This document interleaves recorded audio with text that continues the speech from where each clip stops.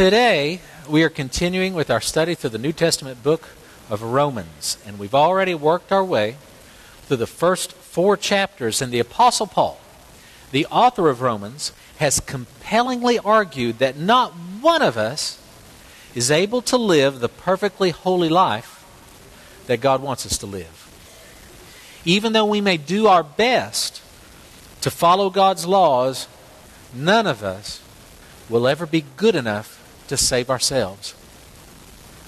We will never be good enough to justify ourselves before God.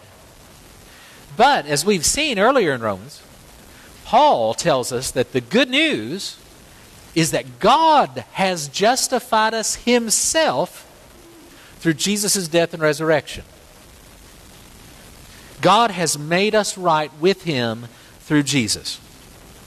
So Paul teaches us that God invites us to put our faith or our full trust in Jesus as our Savior, and that as we put our faith in Him, we receive salvation from God as a gift. A gift. We're not saved by any good things that you and I do. We're saved by the grace of God extended to us through Jesus.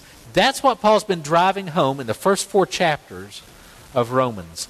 Then, in chapter 5, he continues. So please take your Bibles, turn with me to Romans chapter 5. That's page 798, the Bible's in the pews. Romans 5.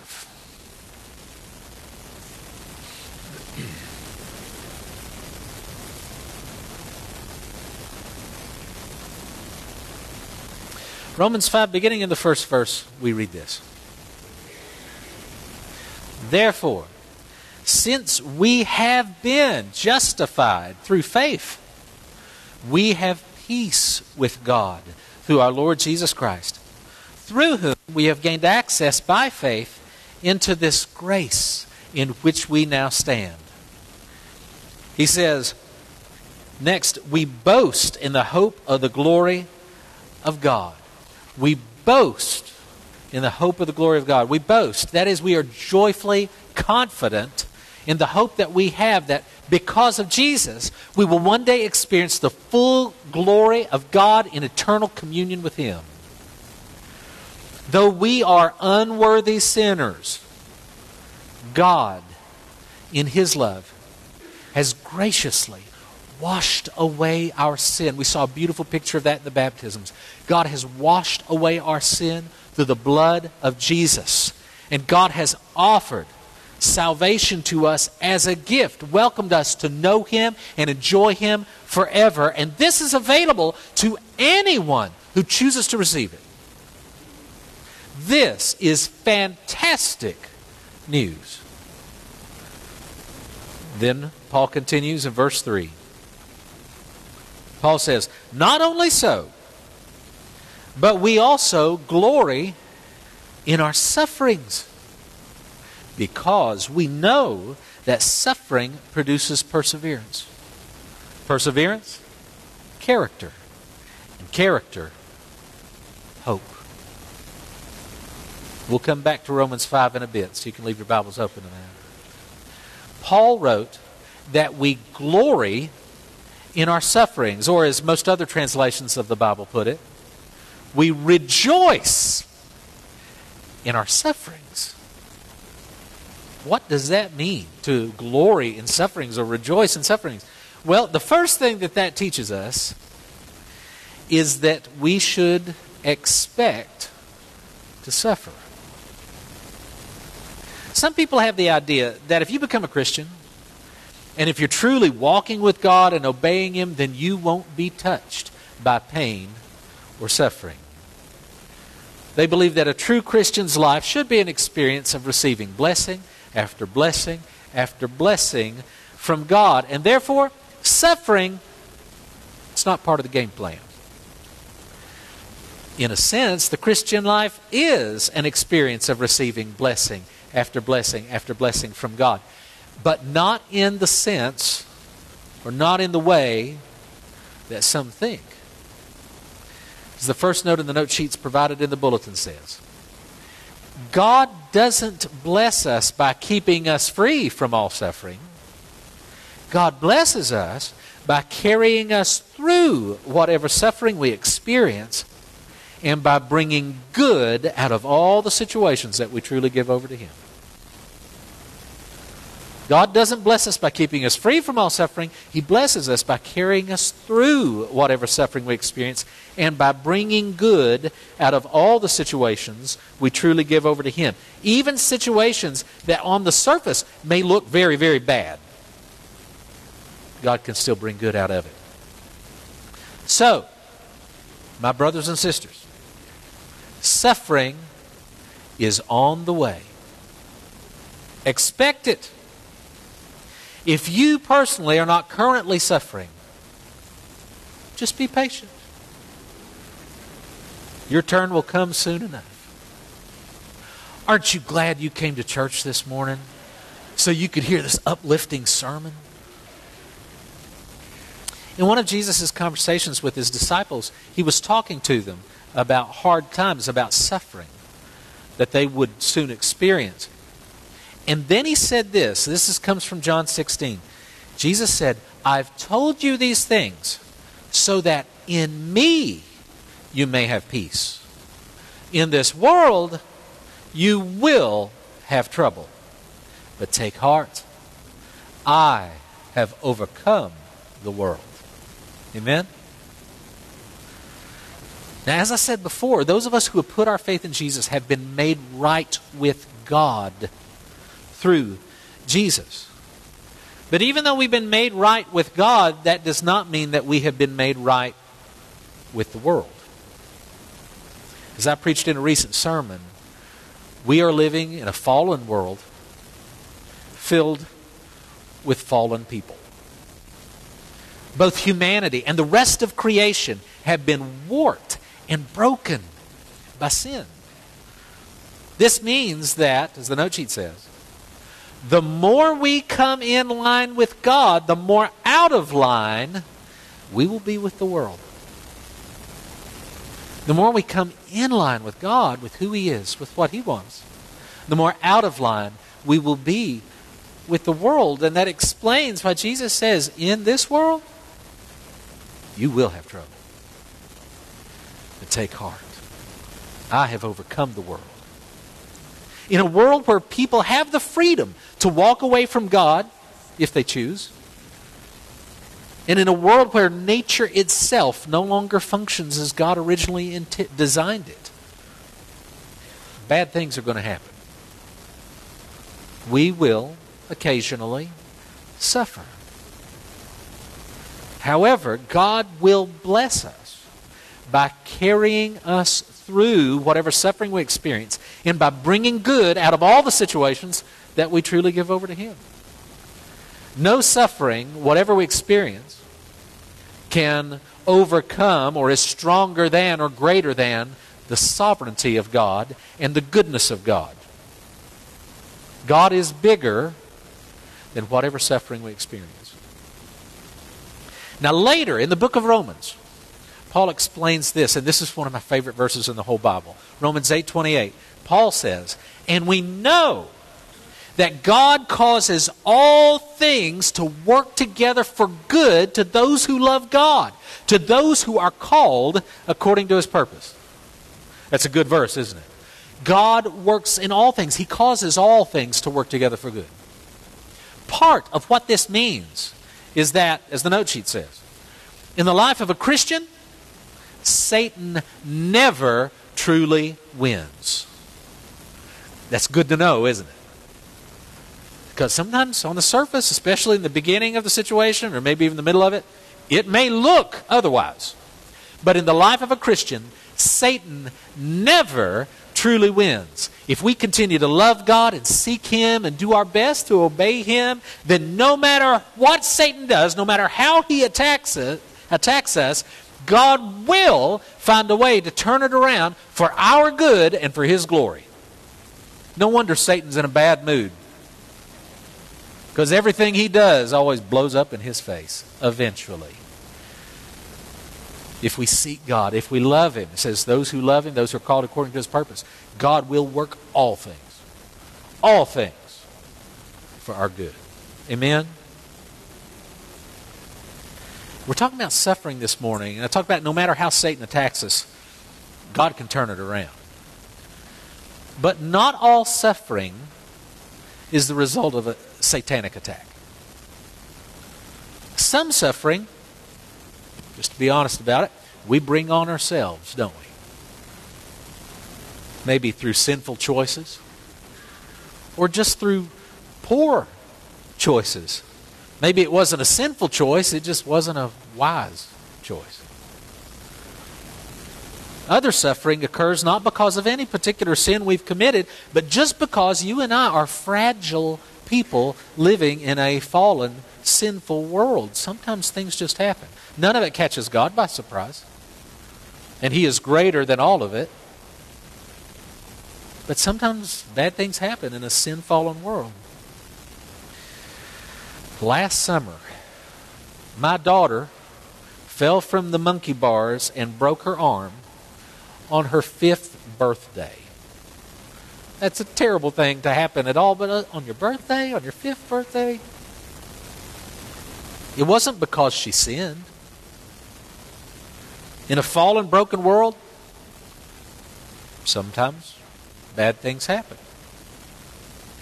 But as we've seen in Scripture, God can still pull good out of bad things no matter why they happened. Now, how will God pull good out of my daughter breaking her arm? I don't know. Maybe, having experienced that, she'll be a little more cautious in a future situation, and her caution will prevent her from suffering something far worse.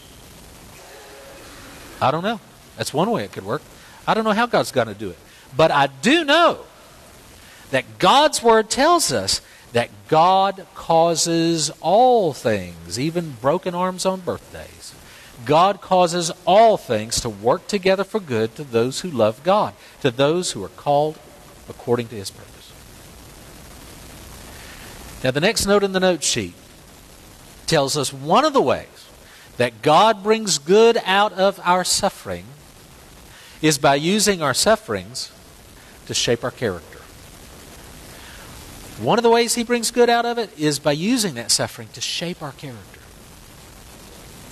As we read just a moment ago in Romans 5, Paul said, we also glory in our sufferings because we know that suffering produces perseverance. Perseverance, character. And character, hope. The Bible tells us that suffering produces perseverance. Many years ago, when I was in my early 20s, I had a significant intestinal problem.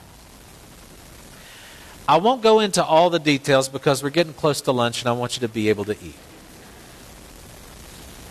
While I was having that painful recurring problem, at one point during one episode, the pain became excruciating. I honestly thought that I was going to die. And as the pain continued and became more intense, I wanted to die. I'm not exaggerating. I sincerely was like, God, take me home now. It was so painful that death would have been a welcomed relief. Now, in case you're wondering, I didn't die. I could see you were nervous. You're wondering, how's this end?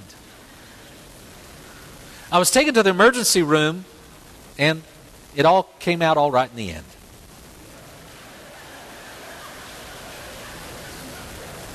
Maybe that wasn't the best choice of words. That was the most physical pain that I have yet experienced.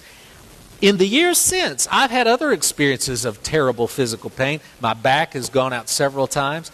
I had a neck injury years ago that was so painful I couldn't move. It was terrible. I was immobilized. But I have thus far not experienced anything that's been as physically painful as that intestinal problem. And strangely enough, my having experienced that has made it easier for me to handle pain in the years since. Do you know what I'm talking about? Whenever I'm in physical pain for whatever reason, I always think, well, is it as bad as that was? And thus far, the answer has been no. So I think, well, if I could get through that, I know I can get through this. Suffering produces perseverance. Now, maybe I will experience a greater physical pain at some point in the future. I don't know. I've not yet broken a femur. I've not yet had my eyeball get caught with a fish hook.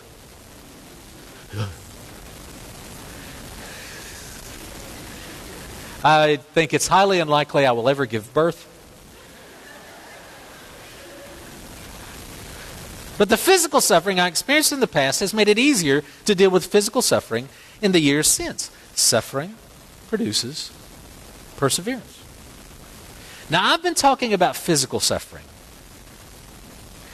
but emotional suffering, as many of you know, can be just as bad or even much worse.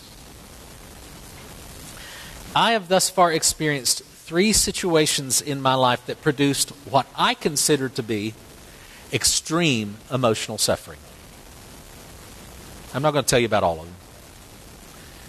But the most painful situation was when the woman who is now my ex-wife left me. We wound up being separated for over 2 years before it finally ended in divorce. That whole experience was painful. But the first 7 months of that separation were agonizing. It was like being in a nightmare that would not end. Time passed so slowly. It was like I was aware of the passing of every second, of every minute. Have you ever been in a situation like that? The days were so long. The nights were an eternity. And I can remember that during that time, on 4 different occasions, I got down on my knees alone at my house and begged God to kill me. And I wasn't joking. Death would have been a very welcomed relief. But God brought me through it. God brought me through it. And now, whenever I suffer for whatever reason, I look back and I think, man, if God can get me through that, I know He can get me through this. And so I don't give up. I keep on walking in faith. I persevere. Suffering produces perseverance. The Apostle Paul went on to say that perseverance produces character. And he's not just talking about any type of character. He's talking about integrity. He's talking about godly character. How does that work? The more we walk through situations in which we have to persevere through suffering, we persevere by depending on God, by trusting in Him. The more we go through stuff like that, then the more we grow in godly character. Why? How does that work? As we're in that situation, if we are walking in faith, we're depending on God, we're trusting in Him, our faith in Him grows deeper and deeper, it grows stronger and stronger because we are exercising those faith muscles. And just like any other muscle, I mean, the more you work it, the more you exercise, the stronger you get, and it's the same way with faith. The more God in His love allows me to be in situations where I have to depend on Him, even though normally I don't want to go in those situations. The more He allows me to be in those situations, and if I'll respond to Him in faith, just like a bodybuilder working out, it builds those muscles. That works spiritually. Obviously, it's not been working for me physically. That's why I'm wearing a coat. But spiritually, that's how it works. As the note sheet puts it, the more godly character we develop, the more we trust in the character of God. The more godly character we develop, the more we trust in the character of God, the more we trust in God's goodness, regardless of what situation we face. As we go through suffering, and as we persevere in faith in the midst of that suffering, then what happens, guys, is we begin to see a track record of God's faithfulness. He carries us. He sustains us. We see how He pulls good, even out of the bad. And as our faith perseveres, our character is shaped in such a way that we become people of hope. We see God's track record of faithfulness. I mentioned that example of me going through that separation and divorce, and not only did God get me through it, but what He did is He took what Satan meant for evil and He turned it around and He's blessed me through it. God has pulled good out of bad. He sanded off some rough edges in my life that, quite frankly, I'm embarrassed to admit, I don't know how else God could have sanded off those rough edges in my life. And I'm embarrassed that it would take something that drastic to make me a more gracious person, a more grace-filled person, a person who is more able to empathize with people who are really suffering. But God forgive me, that's what it took in my life. But God used it. And frankly, I know this sounds crazy, He's made me a better pastor because of it. Because now when I'm talking with somebody who's hurting and they feel like their world is falling apart, hey, I get it. I know. I've been there. And my heart goes out to them in a way that my heart didn't go out to people before. God's blessed me through it. He got me through it. He's shaped my character. He sanded off some rough edges. And then God blessed me with this amazing, incredible woman who I don't deserve. I married up. God bless that. You know it, yeah. How many of us married up? You better raise that hand. Yeah. You want to experience some suffering, don't raise that hand. Yeah. God's blessed me with some amazing kids. I mean, God didn't just get me through it. I saw the faithfulness of God. And as we see that track record, as our faith perseveres, and we see the track record of God's faithfulness, our character is shaped in such a way that you and I become people of hope. Paul wrote, suffering produces perseverance. Perseverance produces character. And character produces hope. When we suffer, if we will persevere in faith, then as we experience God's faithfulness, godly character is developed in us and we become the kind of people who hold on to hope no matter what comes our way. We've seen God work before. We may be truly suffering right now, but we can look back and we can say, hey, if God carried me through that and that and that and that, then I know He can carry me through this. And so we have hope. Even in the midst of difficult times, of painful times, of heartache. Finishing up today's passage. I told you we'd come back to Romans 5. Let's go back and finish it up there in verse 5. Paul wrote, and hope does not put us to shame. Other translation puts it, hope does not disappoint us. Because God's love has been poured out into our hearts through the Holy Spirit who has been given to us. God's love has been poured out into our hearts through the Holy Spirit who has been given to us. So hope does not put us to shame. In other words, we will not be disappointed or let down or embarrassed by our hope in God. Because we have experienced God's love for us in this situation, in that situation, that situation. We've experienced the love of God. We don't just know about Him, we know Him.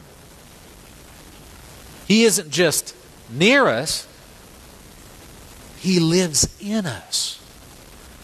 Because through faith, each of us, through faith in Jesus, each of us has become a temple of the Spirit of Almighty God. He lives in us. We know Him. I put it this way on the note sheet. I have hope in God, not just because of what I've read or heard about Him. I have hope in God because I know Him personally. He and I have been through a lot. And while I have blown it and let Him down more times than I can remember, God has never let me down. God has always been faithful. He's never abandoned me. There have been many times when, quite frankly, I was totally callous to the presence of God. I couldn't sense the presence of God. I couldn't feel Him there. But as I got through that situation and got some distance and was able to look back, I could see God's fingerprints all over the whole thing. He's never abandoned me. Jesus says that He will be with us even to the end of the age. We're promised by God in Hebrews 13. He says, never will I leave you. Never will I forsake you. God's faithfulness. I have hope. I have hope. Not just because of what I've read or what I've heard about God, but because I know Him. I know Him personally. So no matter what comes our way, as Paul said, we glory in our sufferings. We can rejoice in our sufferings because every occasion of suffering is an opportunity to grow closer to God and to learn more about His faithfulness. And through that experience to become a stronger person, not stronger in our own strength, but stronger in His.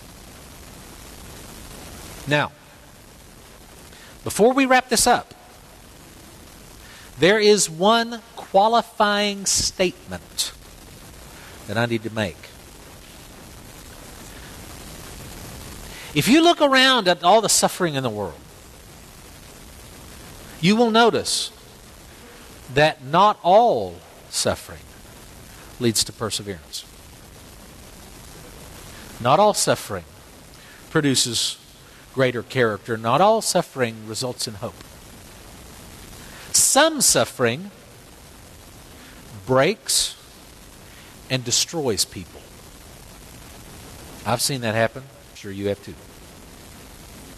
When some people suffer, as the old saying goes, they don't become better. They become bitter,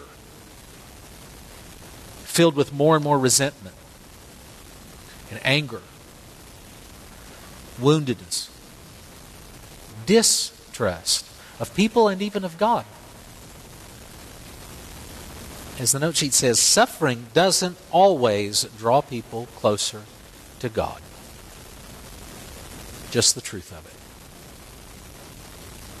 Well, then is what Paul said true? Paul said, we believe under the inspiration of the Holy Spirit. Paul wrote, suffering produces perseverance, and perseverance character, and character hope. Well, is that true or not? Well, when Paul wrote that, we need to recognize the context of that teaching. Just before he wrote about suffering leading to hope, Paul wrote this. We read it earlier. Let's read it again. Romans 5, the first verse. Paul wrote this. Therefore, since we have been justified through faith, we have peace with God through our Lord Jesus Christ, through whom we have gained access by faith into this grace in which we now stand. Paul's teaching about suffering leading to hope is for those who have put their faith in Jesus as Savior and Lord. It's for those who are seeking to submit to Him and surrender our lives to our Creator, the one who made us, the one who loves us, even though He knows everything about us, the one who has created us for purposes and plans of His own making, not for our own purposes and plans. The more we lay down our life to Him and just say, Lord, have your way. in that context, suffering produces perseverance. Perseverance produces character. Character produces hope. That's the context of the verse. That's why for some people suffering, it doesn't lead to this greater blessing. Suffering just breaks them. Listen.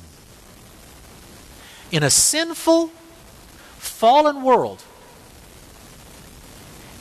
everyone suffers in some way or another. We all do.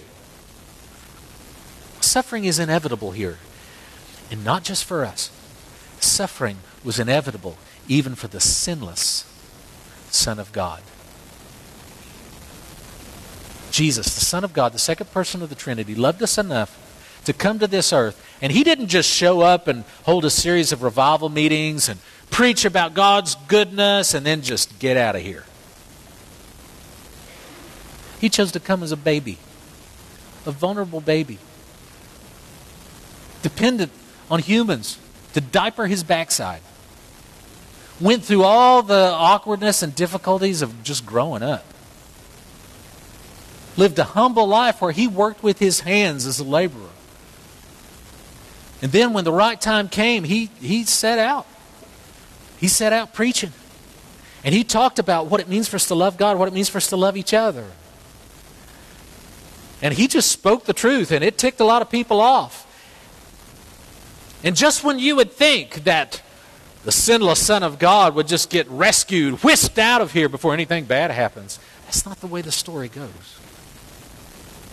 Jesus willingly stayed in the midst of the situation, even to the point to where He allowed people to accuse Him, try Him, convict Him, and execute Him, and do so in a fashion, beating Him within an inch of His life, His body a bloody mass of quivering flesh, allowed Himself to be nailed to a cross and crucified. And then took the sins of all humanity on Himself, paying for it, and died. The next time you and I, and hey, I understand, I've been there. The next time you and I are tempted in our suffering to say, God, why don't you care? God, why don't you do something? I think we need to remember the cross. And remember that however we're to make sense of suffering in this world, it's not always easy. However we're to make sense of it, we need to remember that we worship a God who knows what it's like. He's been there too. He doesn't love us from a distance. He stepped into our flesh, blood, and bone, and He let it happen. Just like it happens to me and you, and He went through it too. God knows what it's like to suffer. The Bible says at one point Jesus on the cross looked skyward and said, my God, why have you forsaken me? We worship a God who knows what it's like. And yet He looks at the whole mess of all this experience and still believes that for some reason, maybe not entirely understandable to us, for some reason, it's all worth it. The Bible says in Hebrews 12 that Jesus, for the joy put before Him, for the joy set before Him, He endured the cross. See, what we suffer, what we deal with now, guys, this earthly life is just the prelude. It's the prelude to something far greater. And God is working toward that. He's working to prepare in you and me the type of character that can actually handle being a citizen of heaven. He is preparing us to be the kind of people who can drink in the presence of God to such an extent that heaven is beyond our wildest imaginations. The joy, the experience of communing with God in that level, in that way. I want to read to you briefly something that you're not prepared to put up there, buddy. I didn't give you this reference, but I wanted you to hear this. 2 Corinthians 4, verse 16. Listen to what Paul said. He said, therefore, we do not lose heart.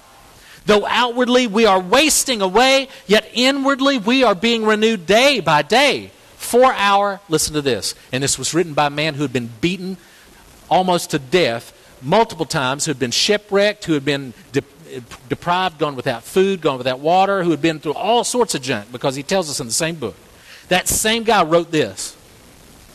For our light and momentary troubles are achieving for us an eternal glory that far outweighs them all. So, we fix our eyes not on what is seen, but on what is unseen. For what is seen is temporary, but what is unseen is eternal. For our light momentary troubles are achieving for us an eternal glory that far outweighs them all. Not only does God use suffering for our good even in this world, God is preparing for us an eternal destiny that I can't even begin to describe. Suffering is inevitable here. So the question is not whether or not we will suffer. The question is, when we suffer, will you and I face that situation alone? Alone in our strength? Alone just depending on our own wisdom? Or will we face it with God, able to draw from His strength, able to draw from His wisdom and His guidance? Will you choose to trust in Jesus as your Savior? Submit your life to Him as your Lord? Will you choose to trust in the goodness of God no matter what comes your way? It's not always easy to do. Sometimes we got to choose to trust God because we don't always feel like it, especially if we're suffering. Will we choose to trust in the goodness of God no matter what? Will you and I continue to set our own agendas and plans aside and instead surrender to God's call and the purpose for the life He's given us, to surrender to His purposes for us? You say, why does it matter to surrender to His purposes? Remember Romans 8:28, we read this earlier. It says, and we know that God causes all things to work together for good to those who love God, to those who are called according to His purpose. I will not reap the benefit of a sovereign God working all things for my good if I live my life insisting on my own way, my own plan, following my heart, following my dream. But if I lay down my life and say, God, I believe I wasn't just created for me, I'm created for a far greater purpose. I'm created for you. And I lay down my life and say, God, you have your way. Then what God does is He takes everything in my life, even my sin, even my failures, and He starts retroactively working it all so that it all turns out for my good and His glory. But that ain't going to happen unless I lay it down. I love God, at least I try to. And I live according to His purpose. God has given us freedom. But as the note sheet says, if we use that freedom, if we choose to give our lives over to Him, God can then work in our lives and even pull good out of the bad. But if we choose to not give our lives over to God, then God will respect our choice. He's not a tyrant. He'll respect our choice and He'll pull back. And you and I will face the trials and struggles of this life with only human resources to fall back on. I've occasionally heard people say, all this stuff about faith in Jesus,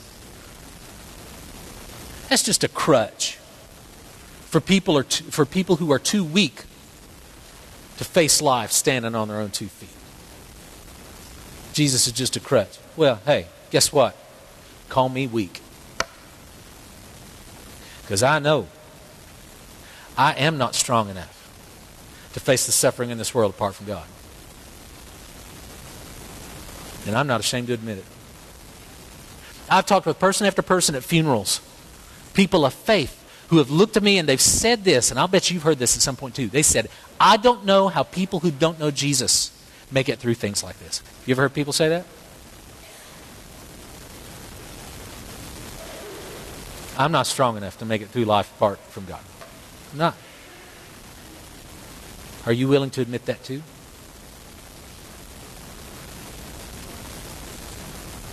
Will we choose to walk with God or not?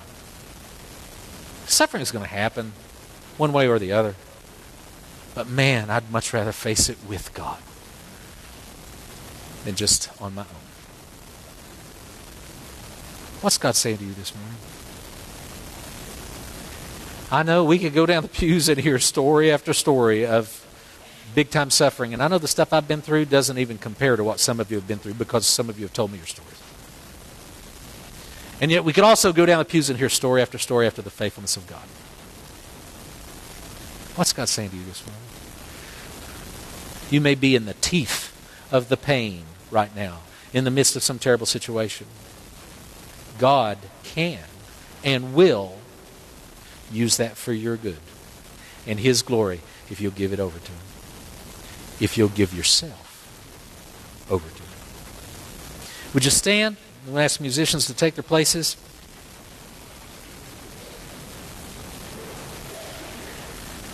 Would you please pray with me? Let's pray.